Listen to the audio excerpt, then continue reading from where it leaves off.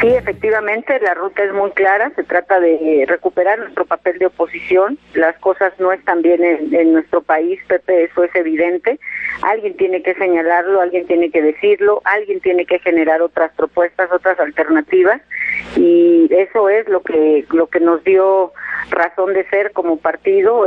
Los momentos donde mejor nos fue como PRD, cuando logramos ser segunda fuerza a nivel nacional, fue precisamente cuando logramos tener el apoyo de la gente, cuando logramos que pudiéramos encabezar sus causas, cuando supimos entender cuáles eran sus demandas, cuando las mujeres nos vieron como la opción para defender sus derechos, cuando los jóvenes nos vieron como la opción para tener garantizado el derecho a la educación, los trabajadores, los propios maestros nos vieron como una opción para defender sus derechos laborales, y bueno, nos soltamos de la mano de la gente, eso nos pasó una factura electoral, y bueno, hoy estamos resueltos a recuperar nuestro papel con la gente, nuestro papel de oposición.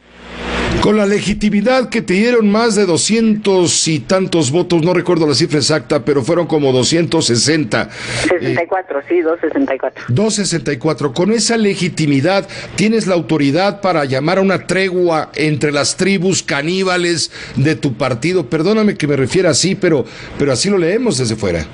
Bueno, más que una autoridad, lo que tengo es ese respaldo, esa claridad de que no se trata solamente de apoyar a una persona, se trata de esa voluntad de los perredistas de recuperar nuestro papel como alternativa, como partido de oposición, nuestro deseo de recuperar la confianza de la gente, y ya una vez fortalecidos como fuerza política, bueno, pues transitar en esta ruta que es muy clara, la ruta de nuestro partido, para buscar ese cambio de rumbo que le urge al país, y claro, bueno, con eso lograr otra vez el triunfo. Alejandra, pero ¿sirve de algo a los ciudadanos para recuperar la confianza de la gente? ¿Sirve de algo un partido sin viabilidad administrativa? O dicho de otra manera, según declaraciones de quien se encarga de las finanzas del PRD, pues no hay dinero que alcance para llegar a fin de año. ¿Cómo le vas a hacer para que las tribus y las fieras no rujan de hambre?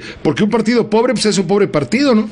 Bueno, a la gente lo que le sirve, más que un tema de finanzas y además un tema de ganar procesos electorales, a la gente lo que le sirve es que le podamos modificar para bien sus condiciones de vida, que verdaderamente un partido esté trabajando para que tengan empleo, para que haya seguridad, para que haya todas estas demandas que hoy se tienen en la calle, y en eso vamos a estar trabajando. Es un asunto que viene de la mano. En la medida que al partido le va bien, bueno, pues crecen sus militantes, crecen sus espacios de representación, crecen sus prerrogativas y se resuelven muchas cosas. El problema económico es importante, pero hoy la prioridad más importante para nuestro partido es reposicionarnos y recuperar el apoyo y la confianza de la gente.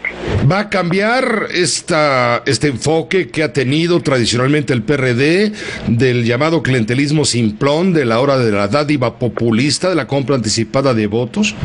Bueno, ya entendimos en pasados procesos que la gente lo que hoy quiere son resultados. La gente ya está cansada, ya no hay tiempo ni para discursos, ni para promesas, ni para todos estos temas que señalas, las dádivas.